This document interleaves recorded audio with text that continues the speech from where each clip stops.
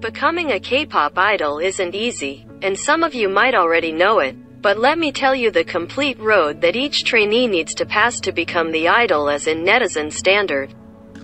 K-pop idols are characterized by the star system they produce and debut under and their tendency to represent each agency according to the visuals, music, fashion, and dance of the agency wants that houses them and have undergone extensive training in dance, vocals, and foreign languages.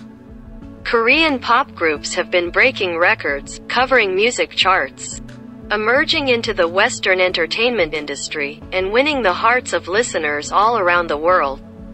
Fans admire these Korean idols due to their overflowing talent, charisma, and visuals. However, what most of us forget to realize is the difficult life many Korean pop idols hold in their past and even in the present. The K-pop trainee system was popularized by Lease, the founder of the agency SM. Hundreds of candidates every day attend global auditions held by Korean entertainment agencies to get the chance to become trainees. But some idols got lucky because they were recognized by the agency right on the street. Once trainees enter the system, they are regulated in various aspects, including personal life, physical condition, and visual appearance. Survival and training and regulation take precedence over natural talent in Korean idol production. Here are things that have been and have become traumatic for the idols we admire. 1. The system requires trainees to maintain a healthy image while remaining confidential about their lives and thoughts. What is a healthy image? This means that you must have a clean image from the moment you were born. Once you've become an idol, even the slightest mistake you made in the past can become a big mistake in your career in the future. You must have a pure and innocent image. But you must also have an attractive attitude so that the public will be interested in it later. The concept of an idol is the agency forms you like gods and goddesses who can be admired by fans with superior standards. They must do things that can attract the hearts of fans and must also be adapted to the concept determined by the agency.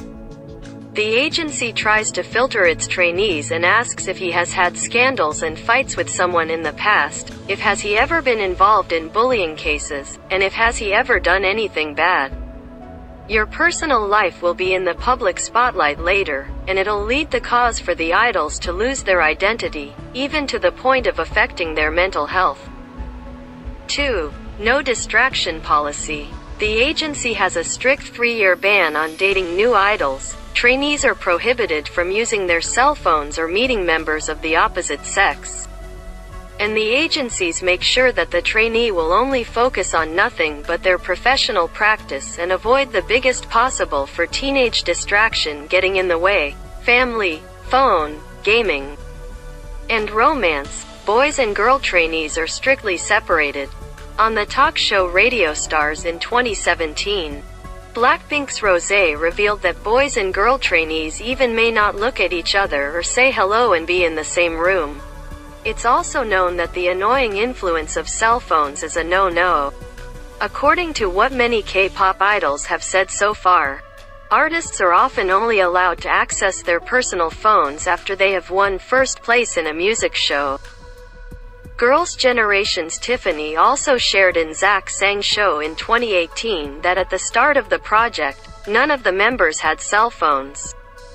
So she had to go to the phone booth to make international calls to her parents. This leads to the cause for idol feels lonely in the future because of too much focus on their idol's life. No wonder they feel alone when they're not with their group or on camera.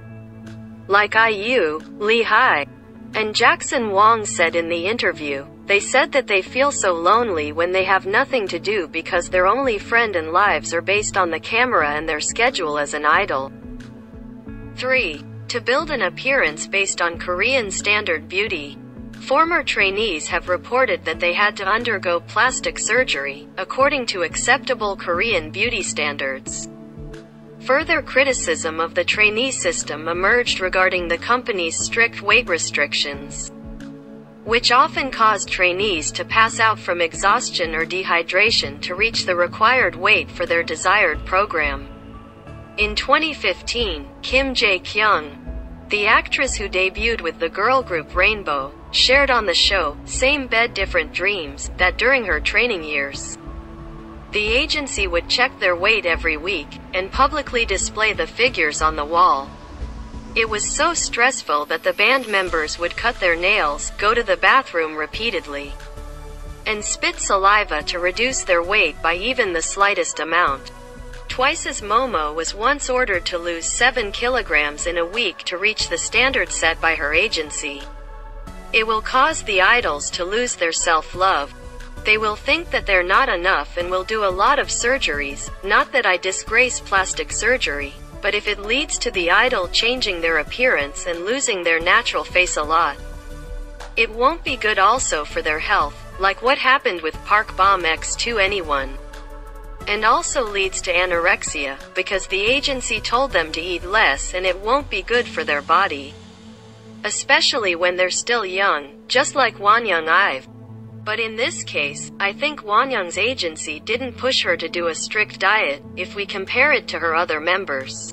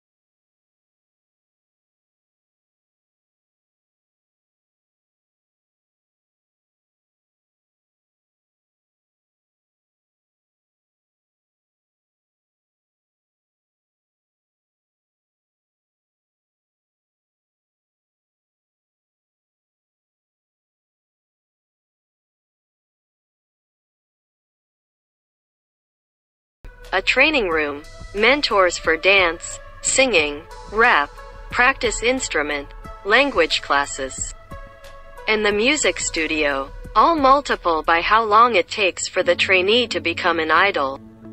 It can be 2 years or even 10 years. The longer they spent their time as a trainee, the longer the contract and their debt to the agency.